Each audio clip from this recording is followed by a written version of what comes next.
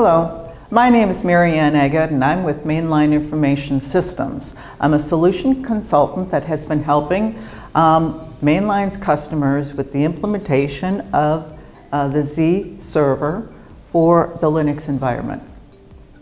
So today we're going to talk about why IBM Z server for your on-premise cloud.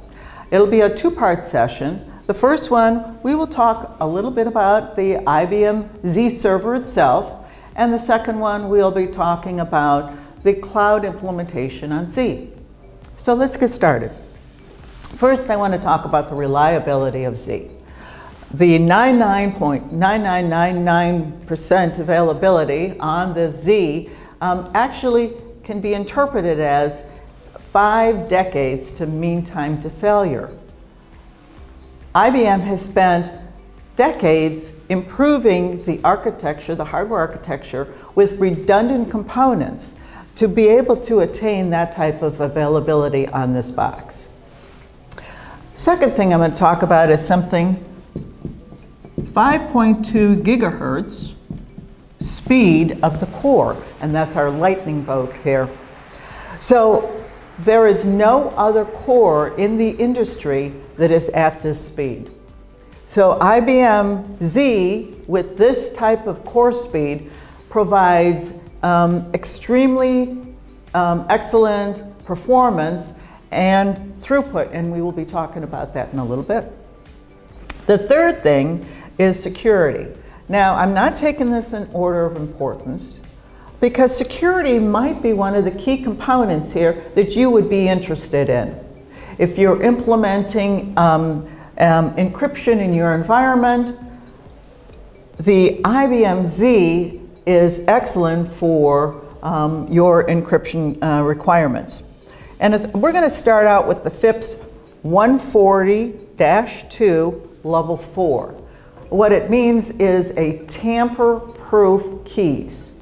So no other server in the industry has implemented a tamper-proof server for your encryption. Second, we're going to talk about EAL 5+. Now that's another security certification, and that is for our logical partitions. Our logical partitions are this EAL 5+. So what does that mean? It means that it is equivalent to having a physically separate server. So our logical partitions are so secure, it's as if having separate physical servers. So in one Z box, I can have 85 logical partition, which is equivalent to having 85 separate physical servers on this box. The 2.2 times, that is the improved encryption speed from an x86 environment. So 2.2 times the encryption speed for this, and not only includes the 5.2 gigahertz, but it includes the architecture that the IBM Z has, including a crypto processor on the chip and a separate card, a crypto card, that is completely dedicated to the encryption process for your data at rest and your data in flight. Last thing when we're talking about security is something called Secure Service Container. A Secure Service Container is the implementation of this 140 level 4 encryption, so a tamper-proof key environment. So IBM has offered appliances such as a blockchain, which requires that level of security, and other appliances such as the IBM IDAA, and that has been available for a while on the IBM Z server.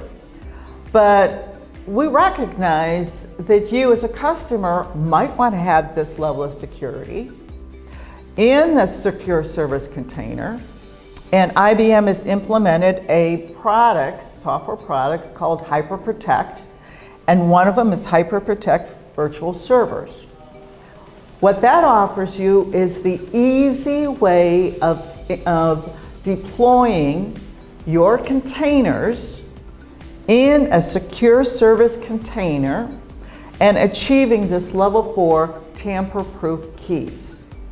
So this is all built into the IBM Z. So security is a big element here for an IBM Z server. Another component is the throughput. Now we talked about the speed of the core, but what about the throughput? The 4.2 throughput is over the x86 environment. So what does that mean? It means that we can have a funnel of more than 4.2 workload through the IBM Z compared to an x86 environment. So this is some of the characteristics, certainly not all, but imagine putting all of this in your cloud on-premise and having all of these capabilities. So the IBM Z server comes in 2 flavors. The first one is the Linux One server. The Linux One server is a dedicated Linux-only Z server, and it has all of these wonderful components of the Z. The second one would be a hybrid Z server, which has not only our traditional operating systems such as COS, but then it also has separate LPARs that you would run your Linux on-premise cloud in. So this are the opportunity for the Z server for your cloud. So next, we will talk about the cloud environment and how the Z server is ideal for your on-premise cloud.